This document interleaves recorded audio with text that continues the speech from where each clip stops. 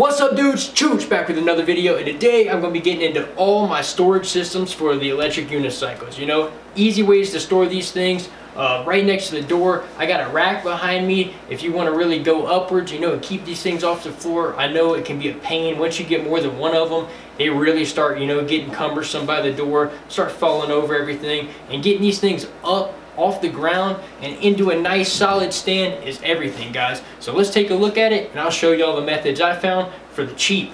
Getting into this hobby, you know, you might have one or two, and I'll show you what you can do about that. If you just have one electric unicycle, I'll show you the best way you can really store that out of the way, and a good way to do it where you won't get any type of mud, snow, or anything like that on the floor.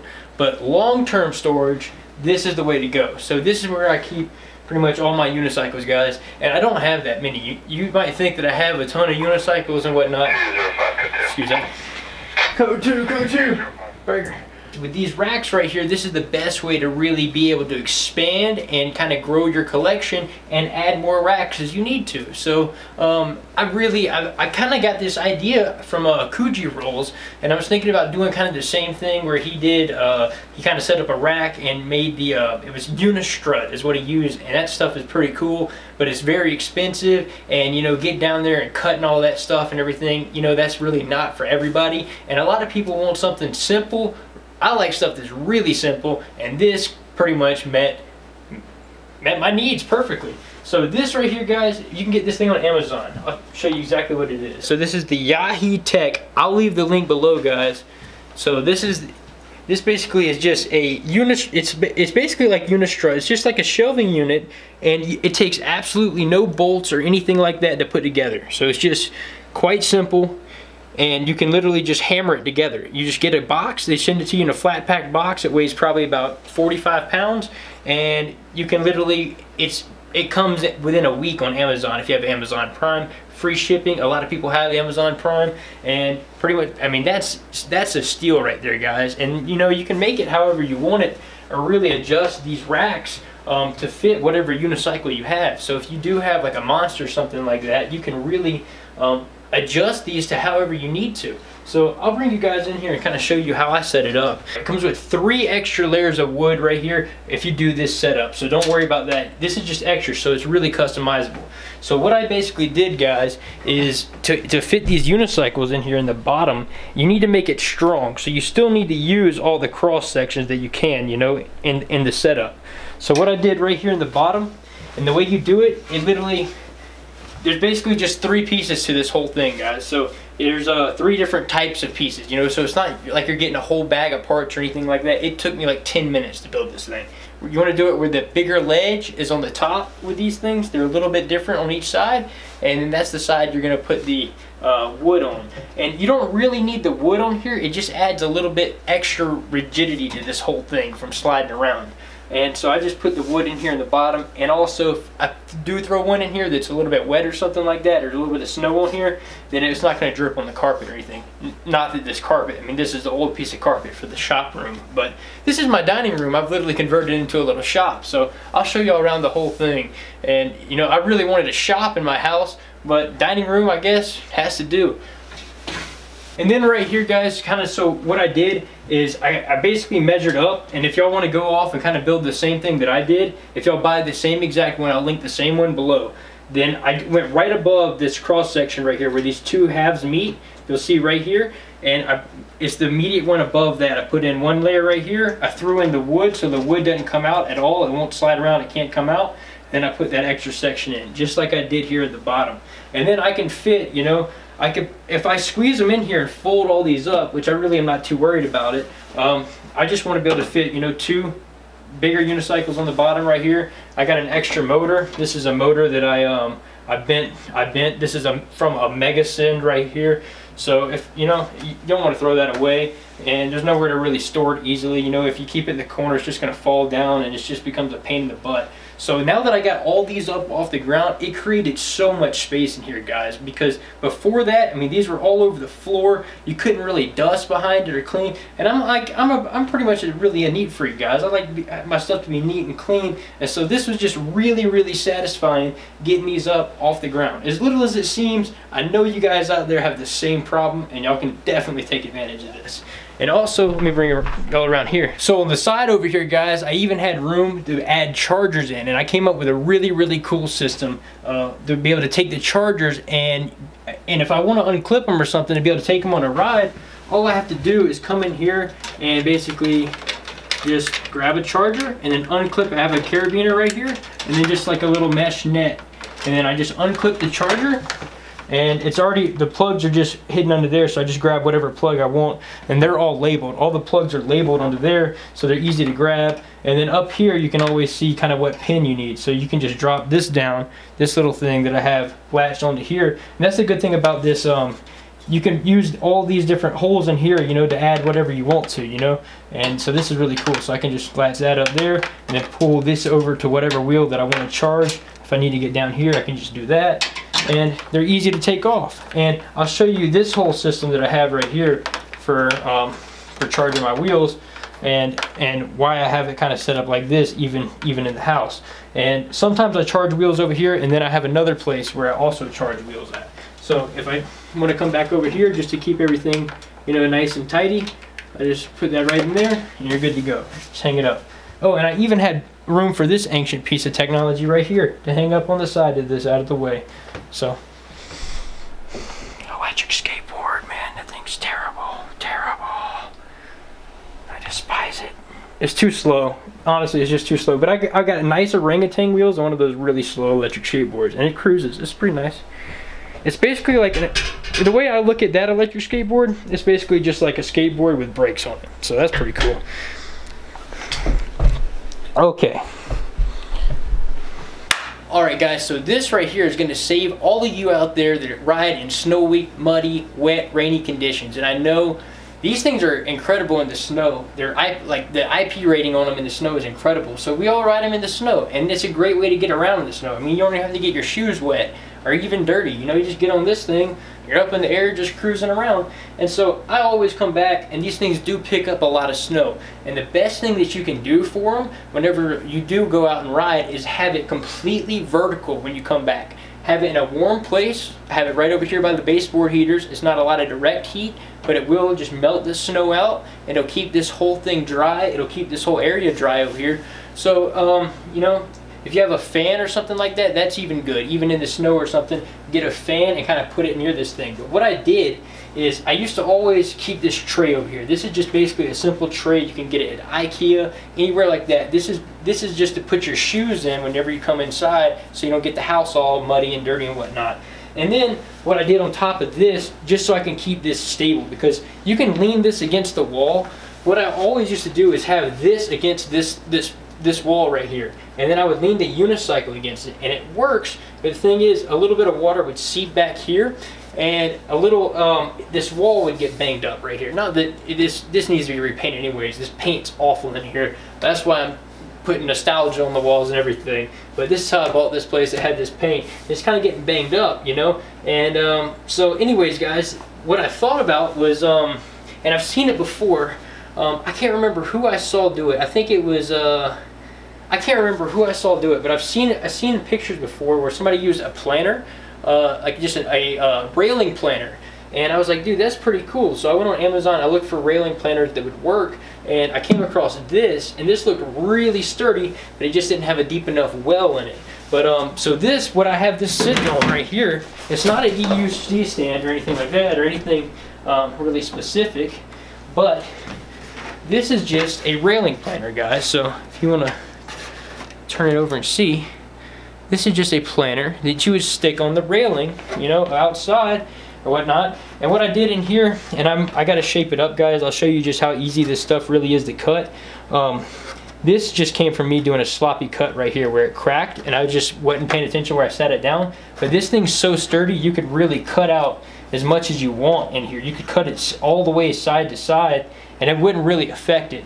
That's just what I did. I just came in here and cut right along the lines with the Dremel tool, and it's good to go. The wheel sits literally directly in it, guys. It sits perfectly right on top of these, and it's sturdy, and you don't have to worry about it. This thing was $17.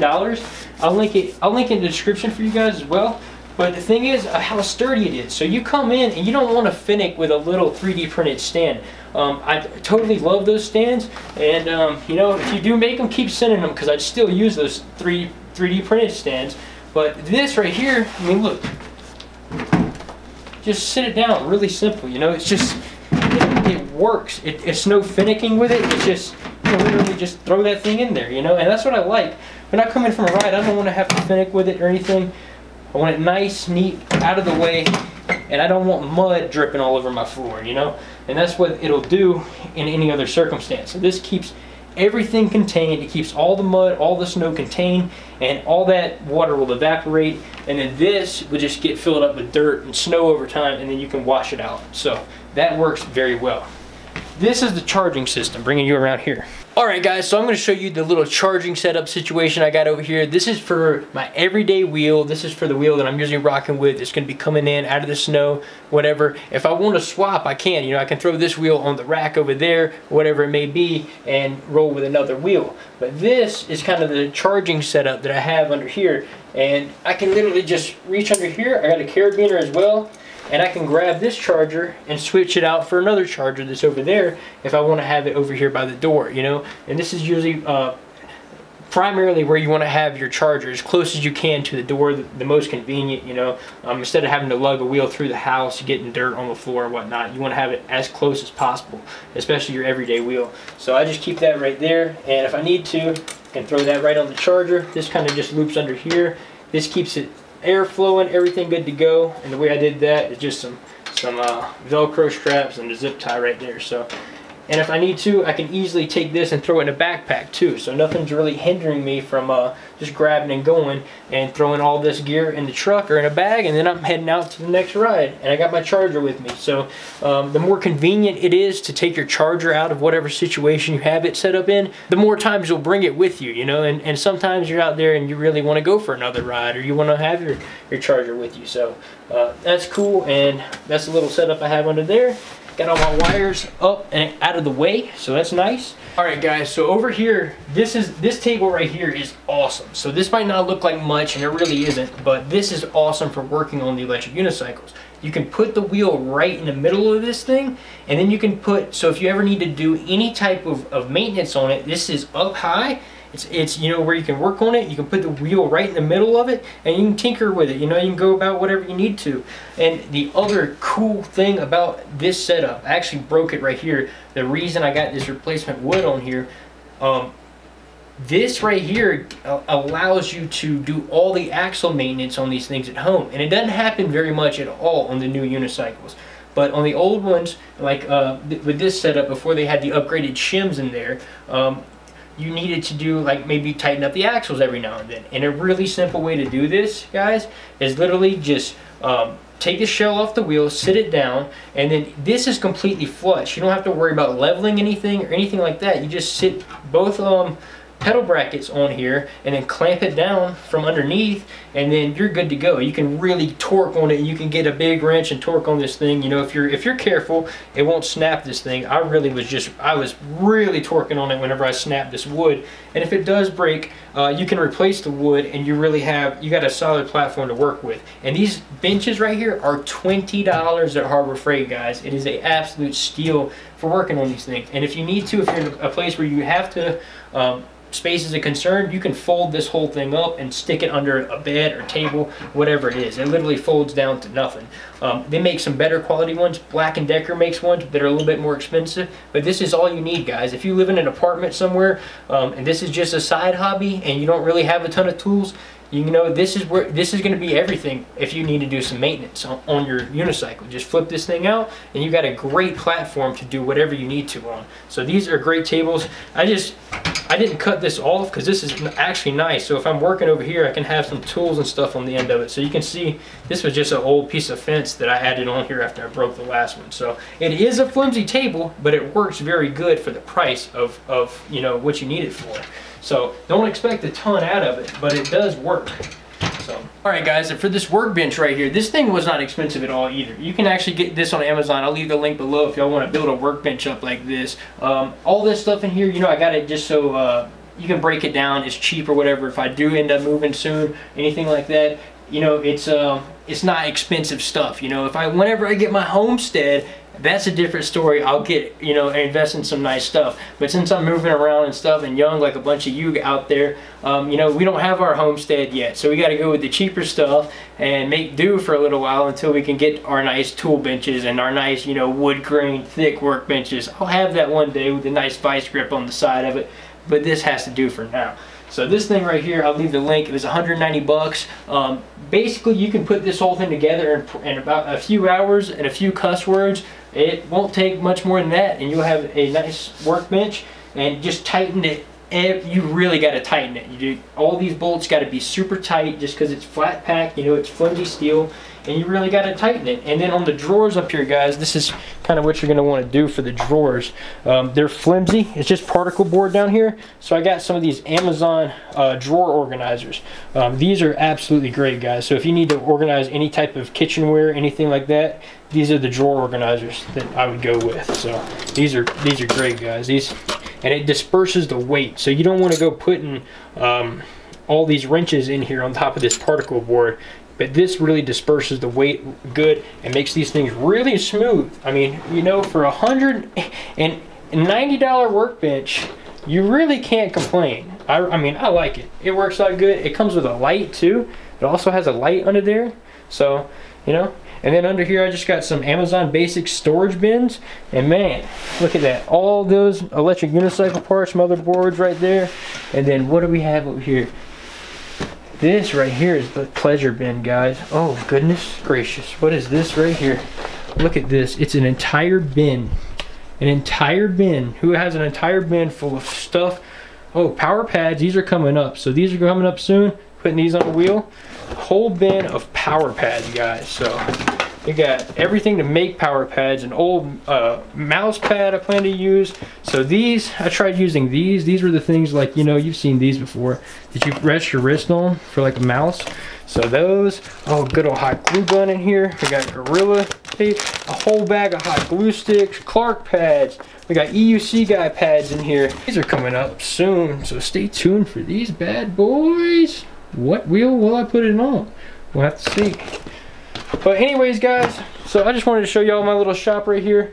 And I like it. I like the little setup I got. The racks work very well. I can't complain. Just come in, throw that thing right on there. It could look a little bit better. And we might clean it up. But that rack also works. And I didn't have to go through measuring anything. I didn't have to cut anything. I just literally hammered it together and it worked out great. So anyways, guys, it's been Chooch. If y'all enjoyed the video, throw it a thumbs up, and I will see y'all in the next one. You can get all the latest electric unicycles linked right below, guys. eWheels is where you want to go for all of the United States customer base, and for all of you guys everywhere else in the world, eRides. Both are right below. Both are affiliate links, and with the eRides, use code CHOOCH5, and you can get a discount on your purchase. And also, down below, I'm a proud member of the Lazy Rolling team, and all the armor jackets that I'm wearing, you can get a 20% discount using code CHOOCH at lazyrolling.com. Thank you, guys. I'll see you on the next one.